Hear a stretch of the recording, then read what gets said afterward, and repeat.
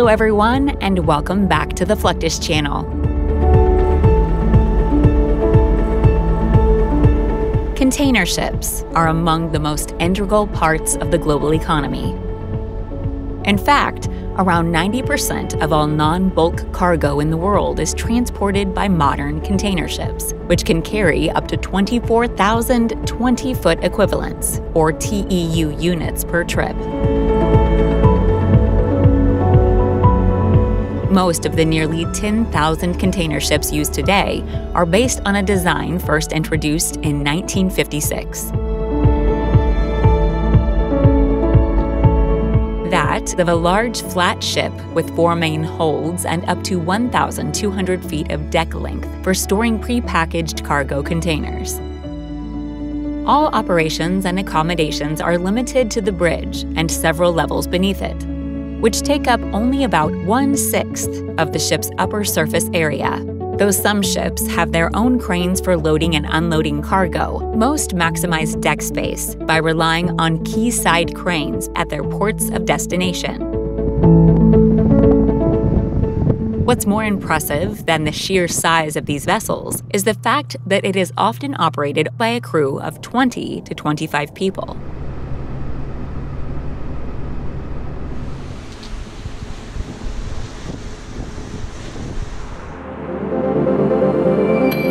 Even the largest container ships are manned by a crew of only up to 35 people. This is necessary since so little of the ship itself is dedicated to operational and personnel quarters.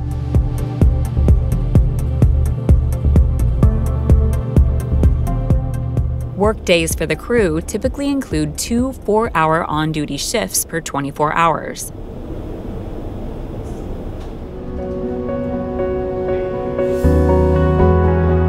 During this time, they are expected to operate and maintain ship machinery, assist with navigation, and help keep their crewmates fed and happy.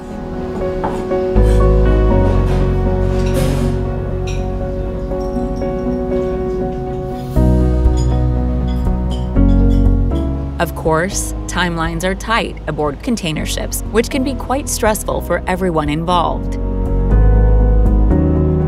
However, there is often time to relax and even lounge on deck when the weather is nice.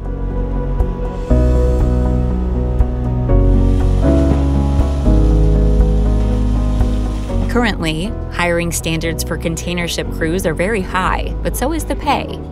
In fact, nearly everyone on board makes a 6-figure salary with roughly half a year vacation. Unfortunately, with such short docking times, most crew members don't have the opportunity to set foot on the places where the ship docks.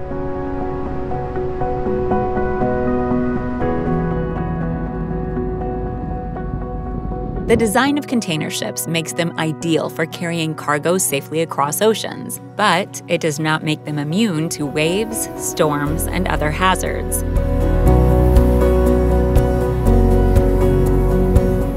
Clearly, stacked containers cannot merely be placed on top of the deck, lest they risk being lost at sea. To fix this problem, the bottom-most containers are secured to the deck using twist locks.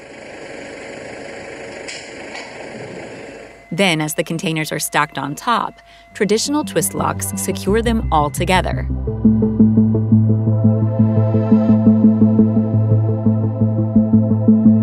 In some cases, rods and turnbuckles will be used to keep the stacked containers from sliding or moving.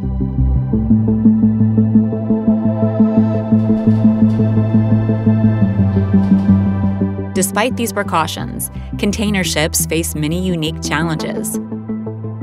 The first is obvious: toppling containers. While common enough due to rough seas and bad weather, it's important to note that these stacks of containers can weigh thousands of tons.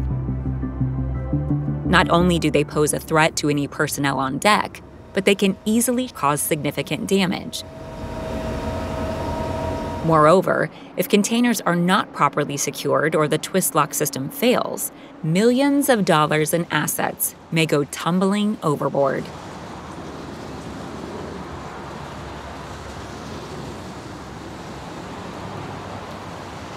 There is also a greater chance of fires aboard container ships due to the wide array of materials they often carry.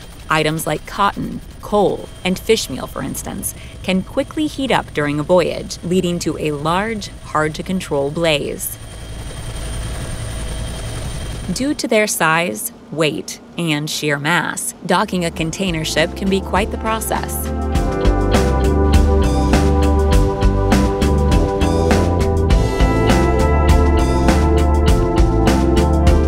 Indeed, many supply line delays can be attributed to bad weather and slow deliveries due to long waiting times at ports.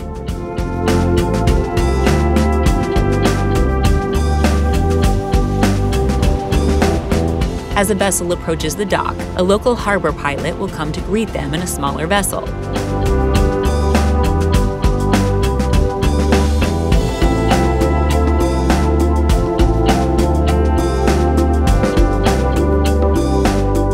Once aboard, they will help the navigator avoid shallow areas and other dangers.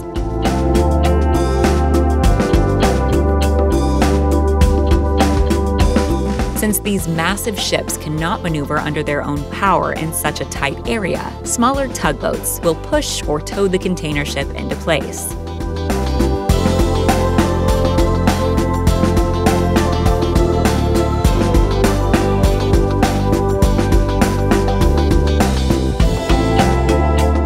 Once in position, mooring lines will be attached to secure the ship to the dock, just as would be done with any other boat.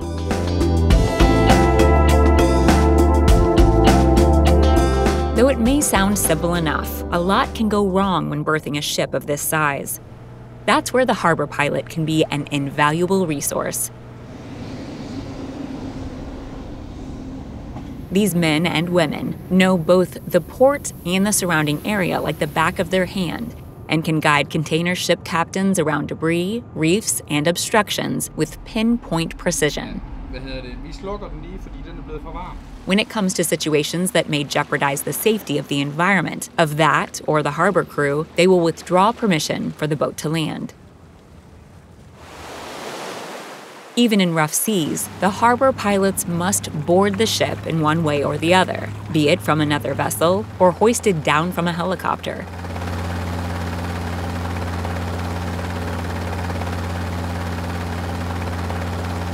In Arctic regions, ships will be accompanied by an ice pilot who can direct them around ice flows and other frozen hazards.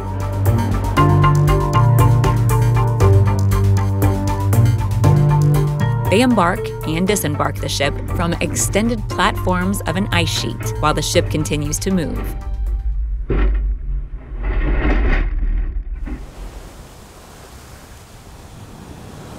These men and women typically employ specialized ships called icebreakers, which can sail through the thick ice ahead of a docking ship in order to clear the waterway for them.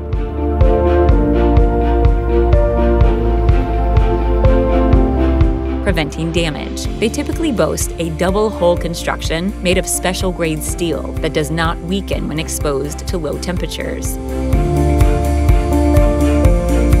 Millions of mariners are directly and indirectly linked to seaborne trading.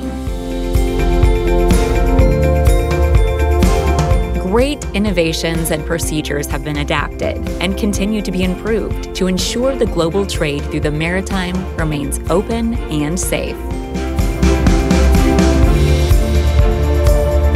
That's the end of this video. I hope you enjoyed it. Make sure to subscribe to this channel so you don't miss any of our new content. See you next time.